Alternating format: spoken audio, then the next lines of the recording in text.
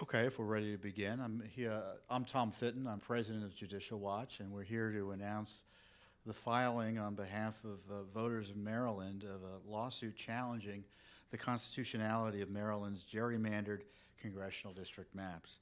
The lawsuit was filed on behalf, again, of voters in each of Maryland's congressional districts. Plaintiffs in the new lawsuit include Maryland Delegate Neil Parrott, Maryland Delegate Matt Morgan, and former Maryland legislator and gubernatorial candidate Ambassador Ellen Sauerbrey. The lawsuit alleges that the Maryland maps were drawn in a way that violates the U.S. Constitution, especially the provision that the House of Representatives shall be composed of members chosen every second year by the people of the several states. And this is Article 1, Section 2 of the United States Constitution. Judicial Watch filed the lawsuit in the United States District Court for the District of Maryland against Maryland's State Administrator of Elections and the chair of the State Board of Elections. The lawsuit asked the court, among other relief, to declare the Maryland maps unlawful and require Maryland to redraw the maps. The lawsuit challenges a congressional districting plan signed into law by then-Governor Martin O'Malley in October of 2011. The lawsuit alleges that the Maryland's congressional district map is the most distorted and confused in the country. In 2011, the 2011 districting plan, uprooted millions of Marylanders from their previous congressional districts. And this is what the lawsuit says in that regard. The congressional districting plan greatly reconfigured Maryland's congressional districts.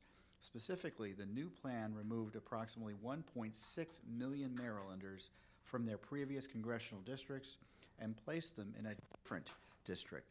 In total, 27% of all Marylanders were removed from their previous congressional district and placed in a different congressional district. Maryland's gerrymander produces, quote, split counties, county fragments, and split precincts, resulting in the arbitrary political fragmentation of the state. Our lawsuit argues that the plan harms Republicans, Democrats, and independent voters. And again, quoting from the lawsuit, Maryland's gerrymander harms all of Maryland's voters, regardless of their party preferences or how they would vote in a particular election, by giving state legislators the power to make choices regarding the state's congressional delegation that only the voters should make, in addition to the general harm inflicted when legislators intrude on powers that should be reserved to voters. Maryland's gerrymander inflicts particular harm on partisan and nonpartisan voters of every description.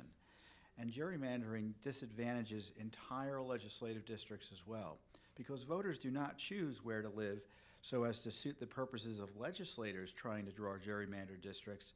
They must distend, shrink, and generally distort district boundaries to create districts that contain the mix of voters that best achieves their partisan goals. Exceedingly non-compact districts confuse voters regarding such basic matters as which district they reside in, who represents them, who is running for office in their district, and where they go to vote.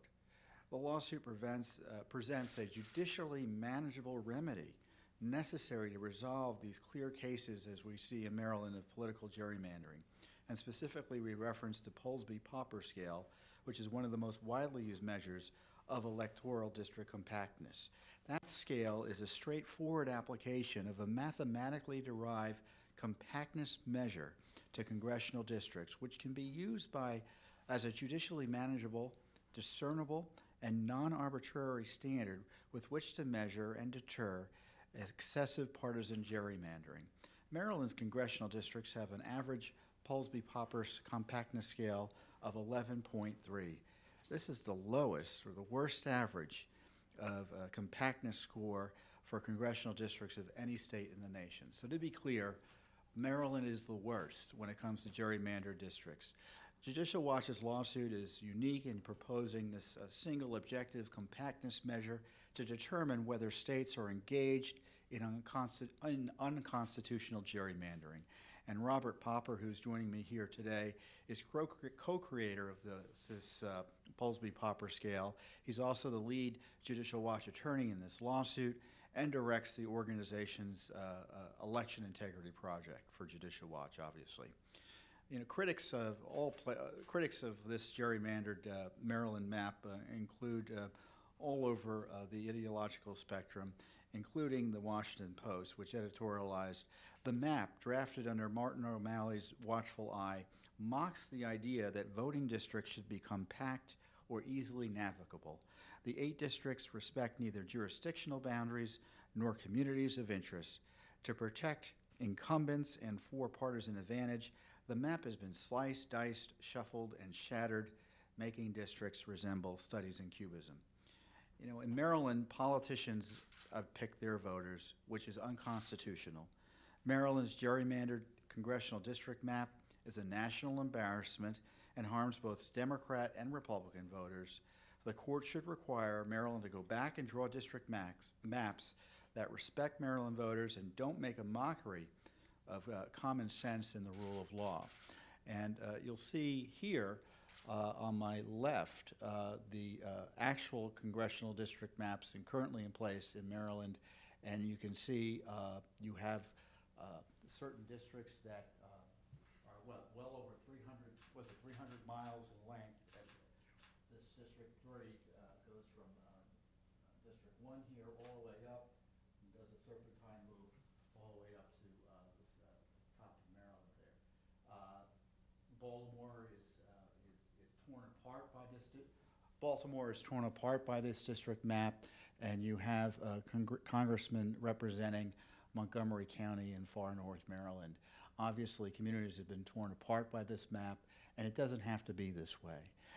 We present an alternative map here. It doesn't necessarily have to be the final map, but this is the way a congressional map, using a sensible compactness measure and one that respects the communities of Maryland, this is how that map would look like, or a variation of this.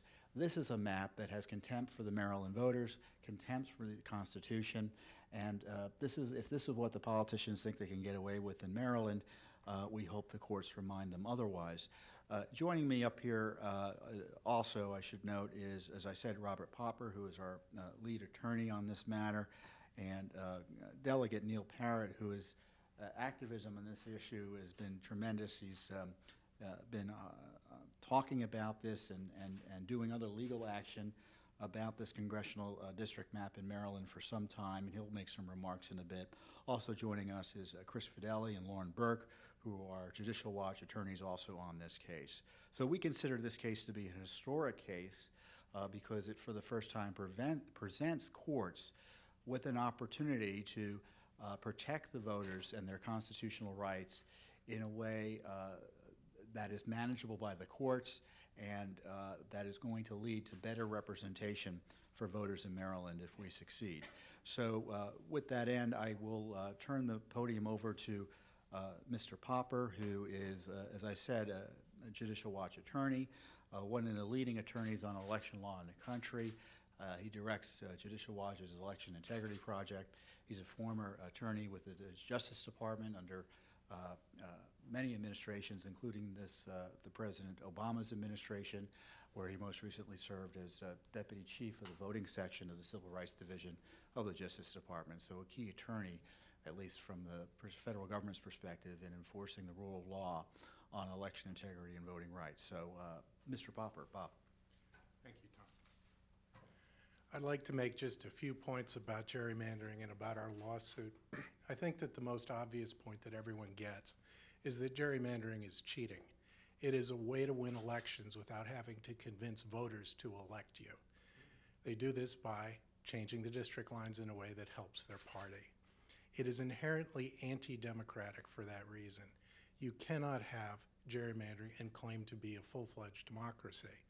Now, the United States and people in the United States are very prone to lecture the world on democratic practice and to hold them to account when we don't believe that they're meeting our standards. And yet we tolerate those districts and this practice. And I think it should change, and that's one of the reasons we're suing. Now, Maryland's district plan is, as Tom pointed out, the most gerrymandered district plan in the country. And one of the worst districts in the country is District 3, which I would ask you to try to follow with your eye. It is all the yellow parts of the map to my left. It involves hundreds of miles of district line. It is in several places less than a mile wide. In one place up near Baltimore, it is 200 yards wide. And yet, if District 3 were unwound and the perimeter line were stretched, it would reach to Boston. And yet, that district line encloses an area less than that of the area of Montgomery County, significantly less. So this is one of the worst gerrymanders. Gerrymandering has very few defenders. Everyone seems to be against it when they're talking about it. All partisan groups, all parties, and yet it survives. In fact, Mike Bush, Speaker of the House of Delegates, criticized the map that he drew. He was one of the committee members who drew this map. And he said that they had gone too far and that they had, in his words, could have done a better job of keeping communities together, which has to be one of the great understatements of the past couple of years. If you look at this district map, those districts are not places. They are not communities. They are, in fact, evidence of politicians shredding and destroying communities for partisan gain. And that is extremely unfortunate. Now, if everyone criticizes gerrymandering, why does it persist? Well, for politicians, there's an advantage to it. It helps them stay in office, and so it doesn't go away. And as far as the courts are concerned, they continue to allow gerrymandering because there has been no manageable standard by which to measure the practice. And that's what our lawsuit hopes to address. Our lawsuit proposes a manageable test for gerrymandering because in order to gerrymander, you have to do one thing. People don't arrange themselves to suit people who draw district maps. So you have to draw those crazy districts. You have to include people, you have to exclude people based on how you think they're going to vote. And so our lawsuit maintains that a constitutional districting scheme would require district compactness.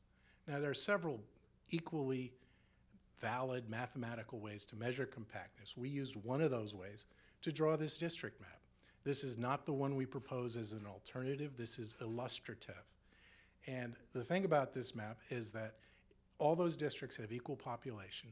All those districts comply with every applicable federal rule about districting. But they define places. If you look at that map, you can see that someone who is from one of those districts will know where they're from. They will understand intuitively that those are communities. And in fact, our map divides fewer counties than Maryland's current district plan. Our map divides many fewer voter precincts than Maryland's current district map. And many maps could be drawn that are just as good. I think that it is important for people to talk about gerrymandering in a different way than they have. Gerrymandering at root is not something that Democrats do to Republicans or that Republicans do to Democrats. That's one of the effects, and that's what everyone talks about. But at root, gerrymandering is something that legislators do to voters. It is something that legislators do to acquire for themselves the power to select who sits in the legislature. And they acquire that power at voters' expense. That's why we're not suing on behalf of any one party or one group of partisans. We're not pleading in our complaint that our plaintiffs are members of one party or another. We're suing on behalf of all Maryland voters because all Maryland voters are harmed by this practice. It's time to end gerrymandering and to return the power to the voter to select legislators. And now I'd like to introduce Neil Parrott from the Maryland House of Delegates. Thank you. Good afternoon. Thank you for being here, Judicial Watch. Thank you for the work that you've done, the good work, and for bringing this case forward. This is an important case. In Maryland, the League of Women Voters and Common Cause both think that this map is appalling. Both sides of the aisle look at this map and say it doesn't make sense. As was mentioned previously, Speaker Mike Bush even said this map goes too far. You look at Anne Arundel County, it's been divided into 4 different congressional districts. I could go to the city of Baltimore and any of the other counties that are in the most gerrymandered part and show how many districts they've been divided into. It doesn't make sense. It's not good for Maryland. It's not good for voters. It divides the rural community extremely by taking the rural part, what used to be 6, and bringing it down to Montgomery County. as you can see, really just in an effort to pick up city voters, which dilutes the rural county votes. You know, this map was actually featured in Comedy Central. When the first maps came out, this was the worst map in the entire country. Comedy Central made this one of their examples of how really we are cheating voters, and it doesn't make sense. It needs to be overturned. And I'm very thankful for Judicial Watch taking this case and showing that this clearly is not compact. And we actually have a score that we can look at that the justices can say, from this point forward, we need to have compactness as one of the measures of what's an appropriate congressional district. In Maryland, we already have that in the Maryland Constitution, and we applied that to when we draw redistricting maps at the state level. What's for the state delegate or state senators, it has to be compact, contiguous, it has to respect political boundaries and geographical boundaries. This does not do any of those things. Of course, they don't have to, the way it's been interpreted, to follow the Maryland Constitution when they put the congressional maps together, but certainly this was not done in this case, and it should be done all around the country, especially when we look at compactness. If we look at one district as an example, there's a gated community. You can't even drive into this community, and yet at the end of the community, it connects to another part of the state. So basically, if you have a boat, you could probably connect from this district to the other, but that would be the only way to connect on District 3. It just shows how this map simply doesn't make sense. It divides communities, it divides people who would like to vote the same type of way. And again, I'm proud to stand here with Judicial Watch and with the other plaintiffs in this case. Thank you. Thank you. Did you have any comments, Chris or Lauren? I mean, Delegate Parrott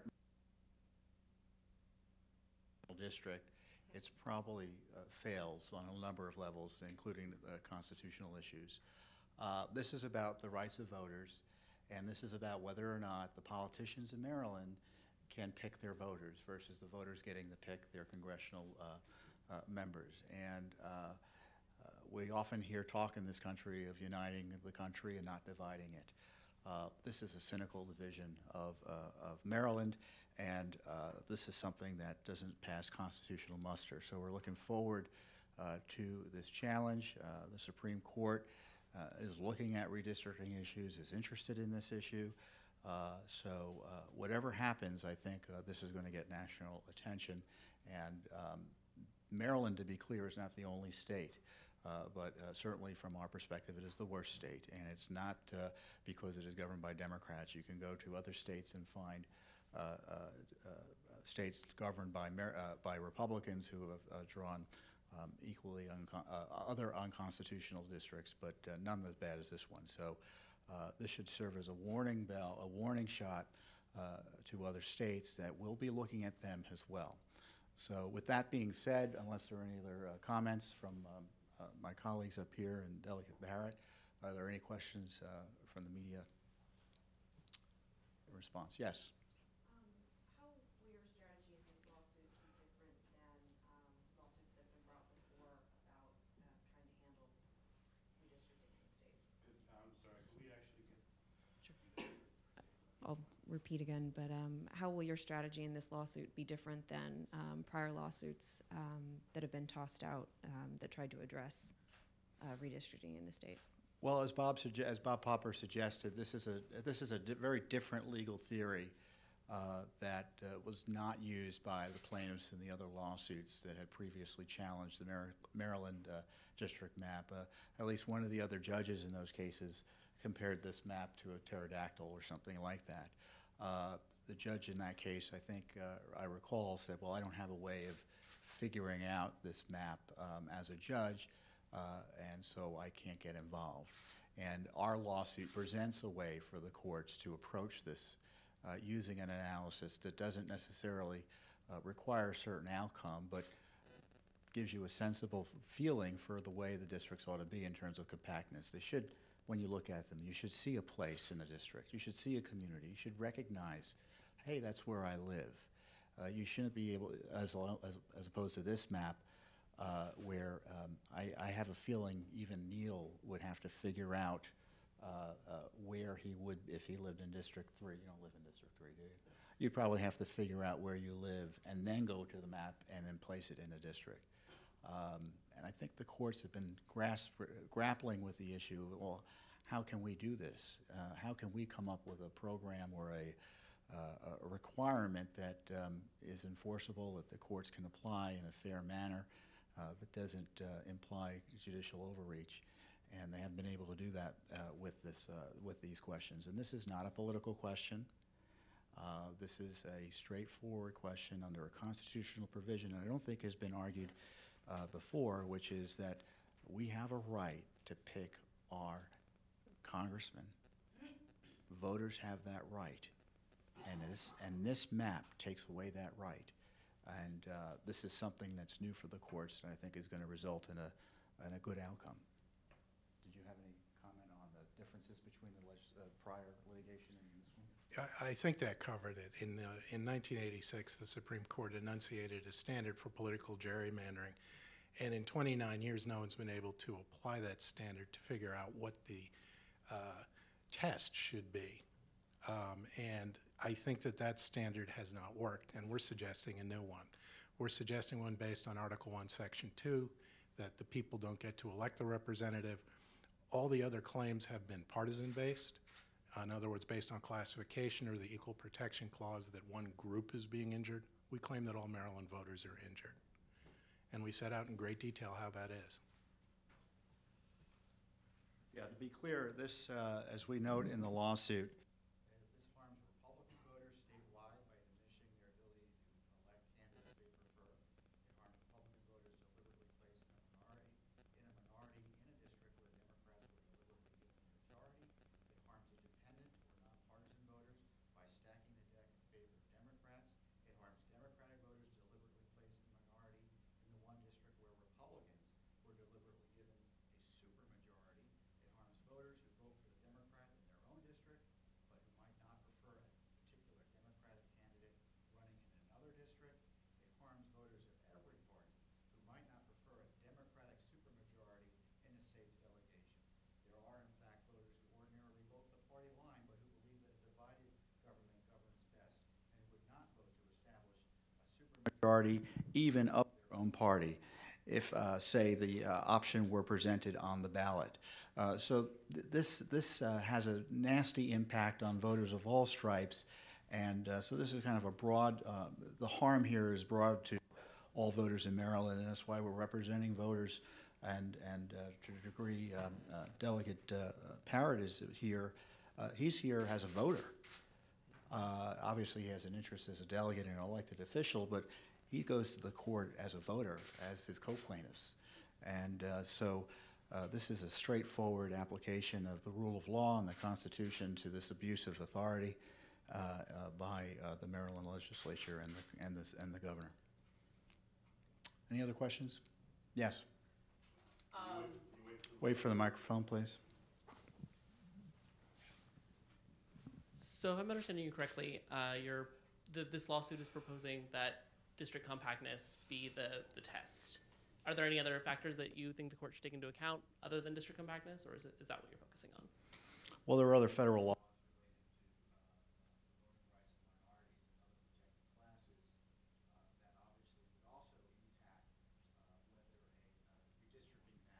constitutional or not, but I'll defer to Bob if there are other measures associated with this issue beyond the issue of compactness.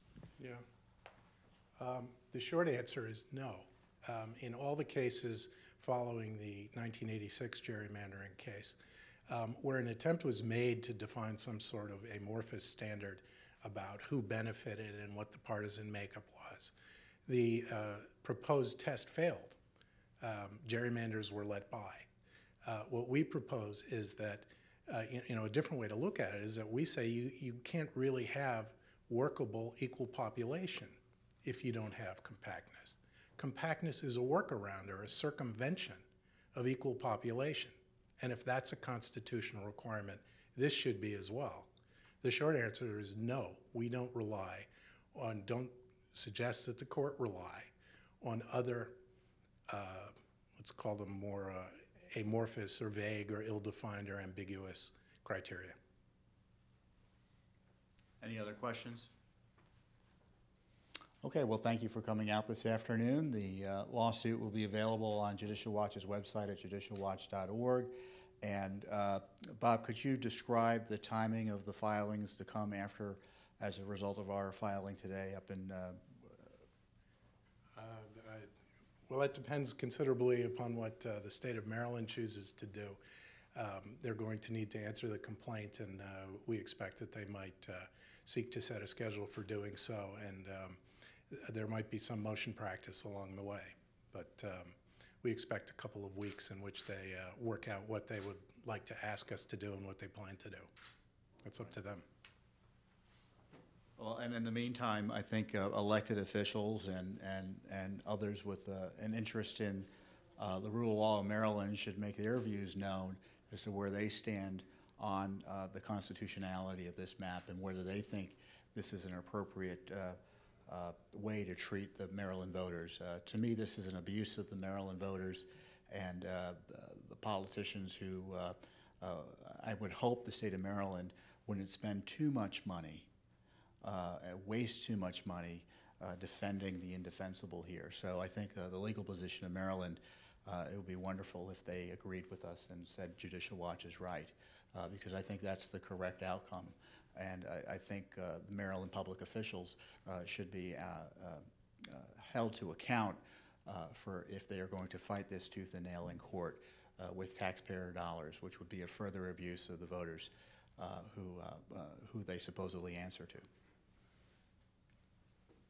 So, Neil, do you have any other comment? Nope. Okay, well, thank you very much. Again, on our website at judicialwatch.org for more information, certainly for this lawsuit and as the case progresses. Thank you.